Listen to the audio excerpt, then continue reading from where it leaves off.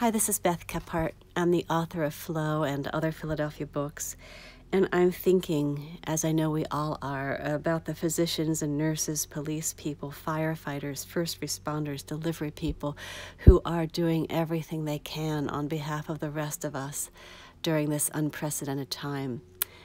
A lot of them are away from the river they love, the Schuylkill River, where they walk, where they talk, where they fish, where they row. And so I'm reading a short passage from Flow for them today with some photographs I've taken along the way to accompany the words. This is from a chapter called Renditions. He settles the legs of his easel into the dirt, fixes his canvas upright, mingles his tints, and tests one brush, then another. Patient as a hawk, he waits, as if I might or could romance my own portrait, summon loveliness for immortality's sake.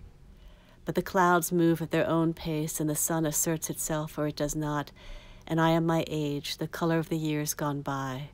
I am fish bones and car parts, the eye sockets of muskrats, a library card and a checkbook, the broken metal plate of an old gas grill, a hammer, some nails, a tool belt, the click of Welk, an arrowhead, the dull gray of an expanded bullet. I am stones and silt, trust me. Still he waits.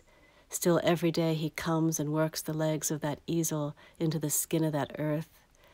If I could dance for him, I would rumba.